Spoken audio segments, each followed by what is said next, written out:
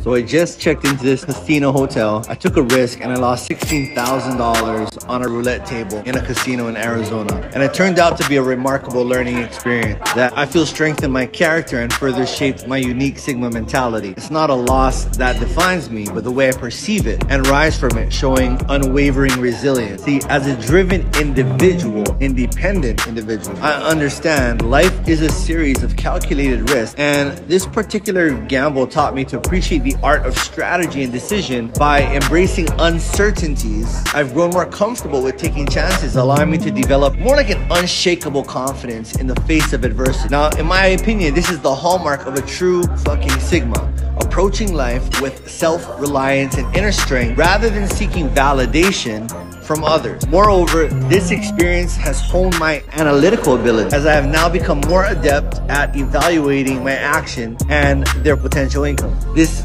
heightened sense of self-awareness empowers me to navigate future situations with a clearer, more focused mindset. The wisdom and power I gained through this $16,000 loss are invaluable in a way in comparison to the temporary monetary setback. Losses such as this are merely stepping stones on the path to self-improvement and personal growth. I've embraced this experience as an opportunity to learn from my mistakes, building upon my innate skills. With each calculated risk, I'm better equipped to face the challenges that life throws at me, thanks to my unwavering Sigma mentality. So look, the $16,000 I lost while playing roulette has become, and I'm saying this to myself just to make me feel better, I'm just kidding, but it's become an investment in my personal development. It's instilled in me a deeper understanding of what we call risk management. So fucking important, right? The power of self-reflection. This experience has fortified my resolve to continue along my unique path